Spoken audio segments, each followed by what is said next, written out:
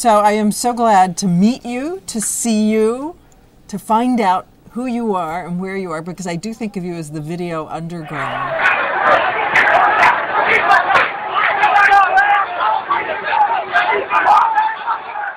Basically, I'm not the person who shoots these videos. I'm just a person who has the capabilities of the poor people of Iran don't have to have these videos gathered all in one place. And you have already gotten videos out today. Now, we have one I have seen of a guard with a young man, and he has him at one point at a chokehold, and then he has him on the ground at another point.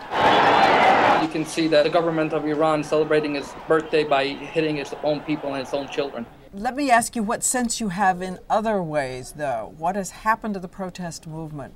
Because we've read here about the number of people who've been arrested. We've read about executions. What is your sense from your underground sources? I think the people in Iran have a lot of hope. I saw one of the things that was very interesting yesterday about a guy who was released from prison. One of the things he blogged about was, I was released 2 hours ago from prison. I will be at the protest tomorrow. I want to go back to the video that started you on this road. Tell us what it was when you looked up and saw what had happened when there was the raid on the university.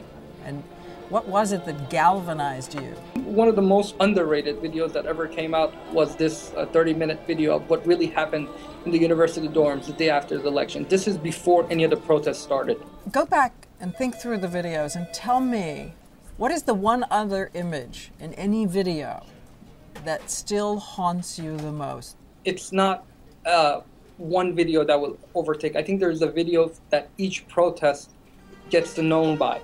Like you have Neda's video, which came out the first. Then you have the lady who got beaten video, the lady who got hit with a baton in her head and people come to save her. And now you have this video that came out today of this guy being in chokehold, basically without his clothes.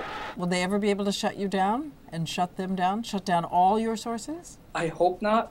I wouldn't say they can't, because we really don't know what they're capable of. They have all the resources they need to do basically whatever they want at will. But we're trying to do our best to get the news out. This is what my father tried to do, so I would try to keep that going. He stepped up and spoke his mind in a very closed environment, so I should be able to do the same out here in the open. What happened to your father?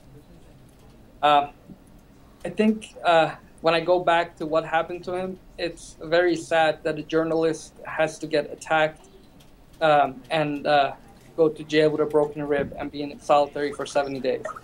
It's even more sad where he's traced down using the Nokia cell phone technology. And it's sad that we have over 60 different journalists in jail. So it's not my father only. This is a government where they don't want anything heard.